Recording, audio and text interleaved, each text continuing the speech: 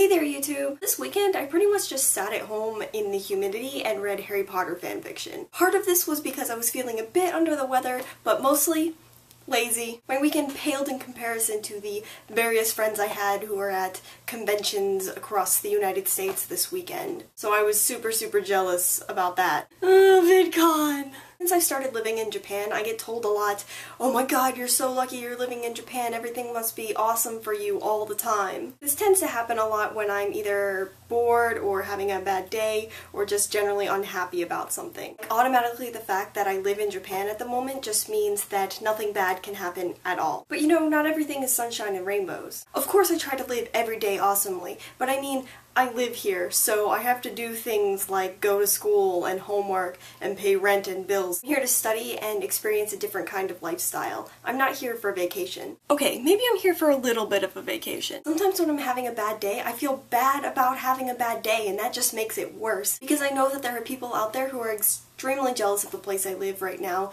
and that they want to be in my shoes, and that I'm really lucky to be here. Believe me, I understand these feelings. Look at celebrities I like, and particularly the people I'm subscribed to on YouTube, and I think, wow, I want to be them. Their life looks so cool.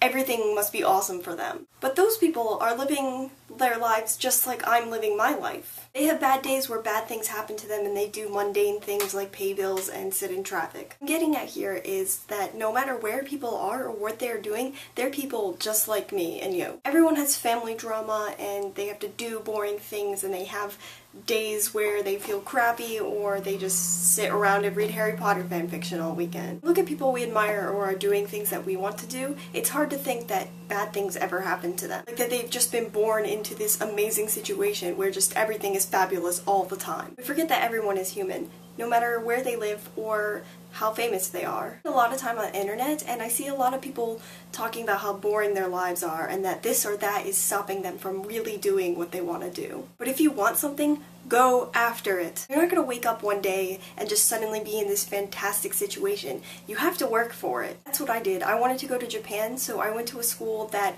had a strong Japanese study abroad program, and ended up actually delaying my graduation from university so I could come here. I thought video blogging was cool and wanted to be like my favorite vloggers, so I turned on my video camera and started talking to it. Nothing is stopping you from doing something interesting. Of course it's not going to be easy. You're going to hit some bumps on the road and it's going to take a lot of time. It took me like 10 years to get to Japan, and I work every single day on my YouTube videos so that someday I might actually be a good vlogger. Everyone who you think is cool started out just wishing they could do something. The reason that they're doing that cool thing now is because they went after it. They picked up a camera or got a job and started saving money or taught themselves a skill. They saw something they wanted to do and they went after it. Those amazing people you admire started out just like you and me. They had to work really hard to get to where they are now. So if you want to do something awesome, just get up and go and do it.